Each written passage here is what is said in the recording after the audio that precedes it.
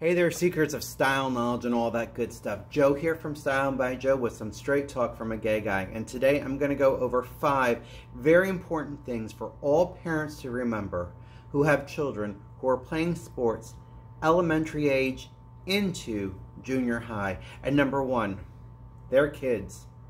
Let them be kids. Yes, you want them to learn the game. You want them to learn the rules. But harping and yelling is not going to get you anywhere. If anything, they're going to feel bad and they might start to harbor resentment, not only for the game, but for you. Number 2, it's just a game. It's just a game. Again, you want them to learn, but let them have fun.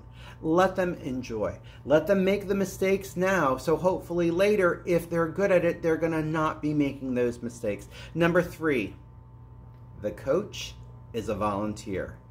They're giving their time freely because they like kids and they enjoy the sport and they want to teach them. They're volunteering their time. Remember that. Number 4, the officials are human beings. Act like one too.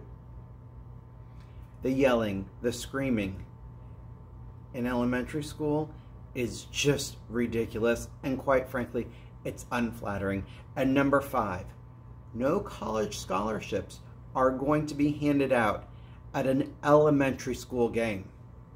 It's not going to happen. So relax.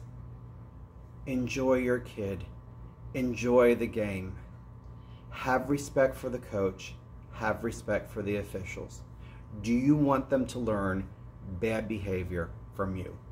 Hey folks, this has been Joe from Style by Joe on 5 things that all parents need to remember for children who are playing sports from elementary school into junior high. Style by Joe, of course, is the YouTube channel that you have subscribed to. Style by Joe is also my Instagram. Style You by Joe is my Facebook, my Gmail, and my Twitter.